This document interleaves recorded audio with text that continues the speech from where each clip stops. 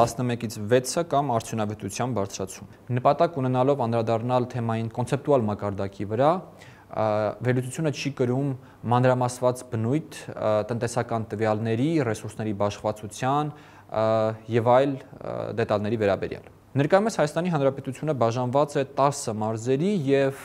ինքնուրույն համայնքի կարգավիճակ ունեցող մայրաքաղաք Երևանի, այսինքն ընդհանուր առմամբ 11 միավորի։ Հաշվի առնելով, որ Հայաստանի Հանրապետության սահմանները ներառում են 29743 կիլոմետր քառակուսի տարածք, միջինացված միավորի տարածքը Հայաստանում ներկայումս կազմում է մոտավորապես 2700 կիլոմետր քառակուս։ Բնականաբար այս թիվը համեմատելու չէ խոշոր կամ միջին չափսի պետությունների տարածքային միավորների չափսերի հետ,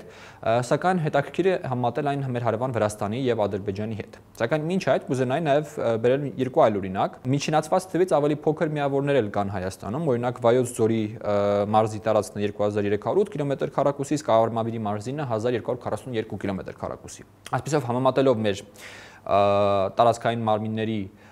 միջին չափսը Վրաստանի համապատասխան մարմինների հետ, մենք նկատում ենք, որ Հայաստանում այդ միավորները փոքր են միջինը 2 անգամ։ Ադրբեջանի ներկայիս իրական տարածքը բաժանված է 8 միավորի եւ միջինացված դարձյալ այդ միավորները մեծ են Հայաստանից 3.5 անգամ։ Այսպեսով մենք տեսնում ենք, որ մեր հարևանների մոտ կա ավելի խոշոր տարածքային բաժանում,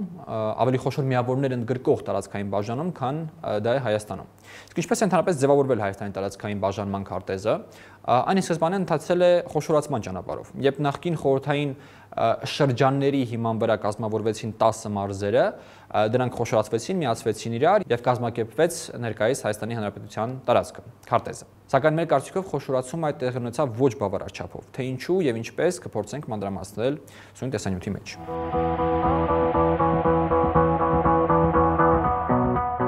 ՀՀ ներկայիս բաժանումը արդարացված չէ ոչ տնտեսական, ոչ քաղաքական, ոչ էլ պատմական տեսանկյուններից եւ ունի բազմաթիվ խնդիրներ։ Այդ խնդիրները եկեք փորձենք բաժանել 3 խոշոր խմբերի՝ վարչաքաղաքական, տնտեսական եւ պատմական։ Ու անդրադառնանք դրանց առանձին։ Վարչաքաղաքական։ Տրամաբանորեն վարչական բաժանումը երկրում իրականացվում է հնարավորինս խոշոր ձևաչափի մեջ։ Այսինքն հնարավորինս քիչ ադմինիստրատիվ ռեսուրս օգտագործելով խնդիր է դրվում հնարավորինս մեծ տարածք կարգավորելու եւ կառավարելու։ Եվ եթե նախկինում այս բաժանման մեջ վարչաքաղաքական խնդիրները լուծելիս շատ մեծ տեղ էր զբաղեցնում ինչպես տարածքի ուրեմն չափսը, այնպես էլ ճանապարհային եւ կապի ինֆրաստրուկտուրաները, ապա ներկայումս մի փոքր այլ է։ Եթե նախկինում կարևոր էր թե այ մարզկենտրոնից մեկ մարդը ձյու վրա նստած մեկ օրում ինչ հեռավորություն կարող է կտրել, ապա տեխնիկայի եւ կապի ու հաղորդակցության միջոցների ներկայիս զարգացման պայմաններում դա այդքան էլ էական չէ։ Շատ ավելի էական է, որպեսզի վարչական ապարատը լինի ձեռնհաս ժամանակից տեխնիկայի եւ կապի միջոցների օգտագործման ոլորտում եւ շատ ավելի կարեւոր է որպեսզի ներկայումս հասարակությունը լինի մեդիագրագետ եւ կարողանա օգտվել այն ծառայություններից, որոնք գտնվում են վիրտուալ տիրույթում, on-line տիրույթում։ Այսպեսով այս երկու պայմանների արկայության դեպքում, ինչպես նաեւ հարկավոր տեխնիկայի արկայության դեպքում տարածքի խնդիրը, ֆիզիկական կապի արկայության խնդիրը հետզհետե թուլանում է եւ կամաց-կամաց վերանում։ Տնտեսական։ Ներկայիս վարչաքաղաքական բաժանումը ունի նաև տնտեսական խնդիրներ։ Օրինակի համար Արարատյան դաշտի բաժանումը Արմավիրի եւ Արարատի մարզերի միջև մեր կարծիքով տնտեսական առումով անպատեհ է, քանի որ տեղում կա ջրային ընդհանուր ռեսուրսների ճիշտ օգտագործման, ճանապարհային ինֆրաստրուկտուրայի ճիշտ օգտագործման, կապի եւ հաղորդակցության եւ բազմաթիվ այլ խնդիրներ, որոնք արհեստական վարչաքաղաքական սահմաններ դնելով, որոնց լուծումը բավականին դժվարանում է եւ առաջացնում է հավելյալ խնդիրներ։ Ուշագրավ է, որ երկու մարզերն էլ ապրում են հիմնականում Արարատյան դաշտի կենսառիթմերով եւ համապատասխանաբար ձեռներեցությունը ու այլ գործունեությունը, որ ծավալվում է երկու մարզերի տարածքում, դարձյալ հիմնականում կապված է Արարատյան դաշտի կենսառիթմերի հետ, ինչը եւս մեկ անգամ փաստում այն մասին, որ Արարատյան դաշտի բաժանումը երկու հարևան մարզերի միջև եւ դրանց միջև վարչական սահմանների սահմանումը տնտեսական առումով առաջացնում է հավելյալ բարդություններ։ Ընդհանրապես փոքր ու սակավամարդ մարզերը տնտեսական առումով առաջացնում են որոշակի դժվարություններ կապված սպառման ապահովման եւ ներդրումային գրավչության հետ։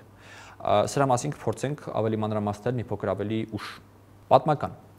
Հայաստանի Հանրապետության անկախության հռչակումից ի վեր այս ոլորտը կարգավորող գրեթե բոլոր փաստաթղթերը, օրենքները, ենթաօրենսդրական ակտերը հիմնականում թաթախված են պատմական արդարությունը վերականգնելու բացահայտ միտման կամ ենթատեքստային միտման հետ։ Եվ այս առումով դարձյալ փոքր-ինչ անհասկանալի է ներկայիս վարչակարգական բաժանման տրամաբանությունը, քանի որ այն ոչ միայն խախտում է պատմական արդարությունը, այլ նաև որոշ դեպքերում միանգամայն արհեստական առաջացնում է նոր բաժանումներ։ Բնականաբար խոսք չի կարող լինել Հայաստանի Հանրապետության տարածքում մեծ հայքի 15 նահանգների բաժանման տրամաբանության վերականգնման մասին, այն պատճառով, որ Հայաստանում գտնվում է ներկայումս մեծ հայքի 15 նահանգներից 5-ը, այն էլ massամբ, սակայն կան պատմական ուրեմն նահանգներ, որոնք Հայաստանի Հանրապետության սահմաններում բաժանված են արհեստականորեն մի քանի միավորների։ Մասնավորապես խոսքը կարող է գնալ օրինակ Արարատ նահանգի մասին, Այրարատ նահանգի մասին, որը Հայաստանում բաժանված է մի քանի տեղական մարզերի, կամ Սյունիք նահանգի մասին, որը Հայաստանում բաժանված է դարձյալ ինձ թվում է արհեստական ճանապարհով Վայոց ձոր եւ Սյունիք մարզերի միջով։ Այսպիսով պատմական արդարության վերականգնումը նույնպես խնդիրներից մեկն է, որը մասամբ կարող է լուծվել խոշորացման ճանապարհով։ Այլ խնդիրներ։ Ներկայումս 10 մարզպետարանները իրենց սպասարկող ենթակառուցվածքներով, շենքերի սպասարկում, աշխատողների սպասարկում եւ այլն, բավականին մեծ բեռ են պետական բյուջեի համար, որը կարելի է զգալիորեն կրճատել, ինչպես արդեն նշվել է վերնագրում, Հայաստանի տարածքային միավորների ուրեմն թիվը հասցնելով Երևանը ներառյալ 6-ի։ Ուրեմն երկրորդ խնդիրը թերևս ձեռներեցների եւ տարածական այլ կառույցների համար արհեստական խնդիրների առաջացումն է, երբ պատկերացրեք երկու հարևան մարզերում, արդեն ինչպես նշվեց օրինակի համար Արարատի եւ Արմավիրի մարզում,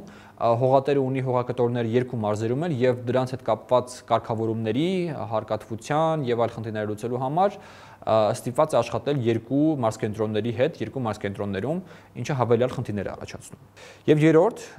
մարզային կենտրոններում պետական կառույցների անիմաստ մուլտիպլիկացվածություն, ոստիկանություն, դատախազություն, դատական մարմիններ, ներկայացուցություններ եւ այլն, որոնք դարձյալ բավականին մոտ հեռավորության վրա միմյանցից գտնվելով անիմաստ իմ կարծիքով կերպով 10 անգամ կրկնվում են ամբողջ հանրապետությունով մեկ։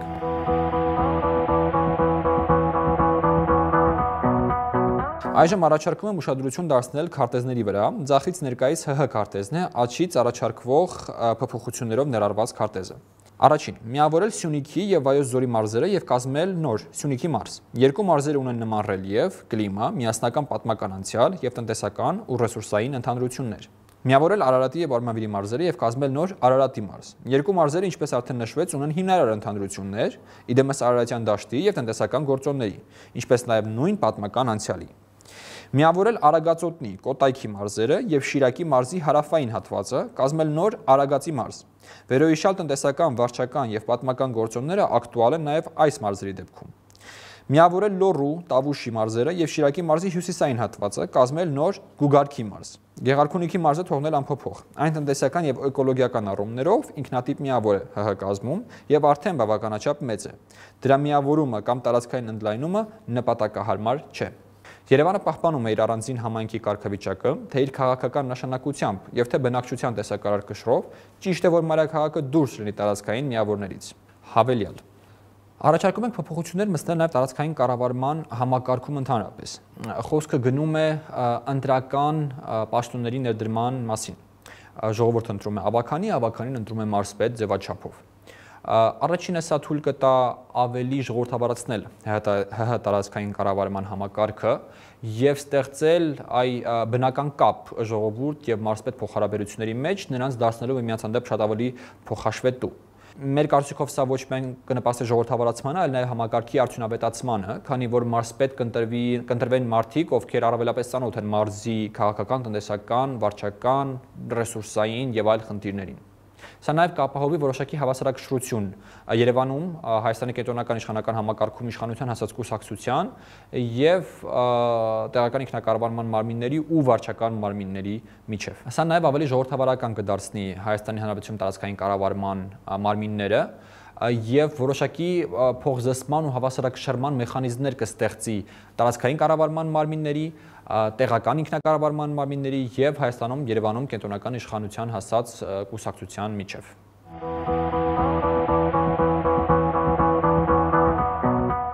Առաջարկի թերությունները։ Մարզերի խոշորացման առջև ծառացած հիմնական խնդիրը տեղում լոգիստիկ բնույթ է կրում։ Այսինքն մենք ունենք թիվ 1 խնդիր տեղում ճանապարհային ռեսուրսների վատ անմխիթար վիճակը որոշ տեղերում անգամ բացակայությունը։ Ասացից երևի թե ամենավառ օրինակը Կոտայքի մարզի եւ Արագածոտնի մարզի միջև գործնականում ճանապարհային հաղորդակցության բացակայությունն է, որը մեծ խնդիր է իրականում։ Եվ նշված պրոյեկտը, նշված տեսլականը, նշված կոնցեպտը կարող է աշխատել միայն այն բանից հետո, երբ որ կստեղծվի քիչ թե շատ արդյունավետ, անցանելի եւ առևտրա ու մարդափոխանակություն արդյունավետ ապահովող ճանապարհային ցանց։ Երկրորդ խնդիրը ձեռնհաս եւ արհեստավարժ վարչակազմի առկայությունն է։ Խոշորացած մարզերի մարզպետարանները պետք է աշխատեն միանգամայն այլ ռիթմով, միանգամայն այլ արդյունավետությամբ, ինչի համար պետք են երիտասարդ, կարող, կրթված, ձեռնհաս եւ արդի տեխնիկային տիրապետող կադրեր։ Ինչը թերևս նորից լուրջ խնդիր է կադրերի պակասի պարագայում, որ ներկայումս կա Հայաստանում։ Առաջարկությունը կարող է նաև հուզական խնդիրներ առաջացնել տեղական բնակչության շրջանակներում, կապված իրենց համար սովորական դարձած բաժանումների, անվանումների եւ իրենց բնորոշ կենսառիթմերի հետ։ Ինչ կտա վերաբաժանումը։ Ավելի խոշոր եւ բազմամարդ մարզերը շատ ավելի մեծ տնտեսական կշիռ են ունենում թե միջազգային շուկայում եւ թե Հայաստանում եւ շատ ավելի գրավիչ են ներդրումների համար ամբողջությամբ տեղավորվելով կալիֆոռնիական էֆեկտ հասկացության մեջ, որի հիպերլինքը կարող եք տեսնել գից։ Տնտեսական միասնական գոտիների ամփոփումը մեկ վարչական միավորի մեջ, ինչը դարձյալ խնդան է տեղում ձեռներեցության ապահովման համար։ Ուռճացված պետական ապարատի կրճատում եւ միջոցների խնայում։ Ավելի պրոֆեսիոնալ մարզային կառավարում եւ տեղում կառավարման արդյունավետացում։ Տարածքային ինքնակառավարման ժողովրդավարացում եւ փոխհաշվետու միջավայրի ստեղծում եւ վերջապես պատմական արդարության որոշակի վերականգնում։ Ներկայացված առաջարկությունների փաթեթը ընդհանուր առմամբ ելնում է Հայաստանում առկա ներկայիս հայեցակարգերից։ Դրա օրինակներ տեղական ինքնակառավարման մարմինների համայնքների խոշորացումը, որի հաջորդ եւ տնօրինական քայլը թերևս կարող է լինել նշված կոնցեպտը, ինչպես նաեւ պետական ուռճացված համակարգի կրճատումը, որը վերջին տարվա ընթացքում մենք նկատում ենք Հայաստանում առկա միտումներից մեկն է։ Այսպիսով այս երկու խնդիրները կարող են լուծվել նշված կոնցեպտի իրացման ճանապարհով։ Սակայն ինչպես արդեն նշվեց, մինչև կոնցեպտի իրականացումը կան բազմաթիվ անելիքներ կապված թե ինֆրաստրուկտուրաների կայացման եւ թե այլ բնակավարներում տարվող աշխատանքների հետ։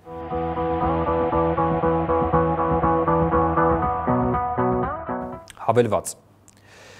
վերաբաժանումների վերոնշյալ տրամաբանությունը թերևս ամբողջությամբ կիրառելի է նաև Արցախի հարցում։ Արցախը իր տարածքից ելնելով ամբողջությամբ տեղավորվում է նշված ուրեմն մարզային ձևաչափի մեջ եւ դրա բաժանումը հավելյալ շրջանների մեր կարծիքով անտրամաբանական է։ Ամբողջությամբ ավելի քան բոլ կլինի ուրեմն Արցախում համայնքային բաժանման կիրառումը նմանությամբ Հայաստանի այլ մարզերի եւ դրանով իսկ մեր կարծիքով դարձյալ թե տնտեսական եւ թե վարչակարգական խնդիրներ կլուծվեն նաեւ այստեղ։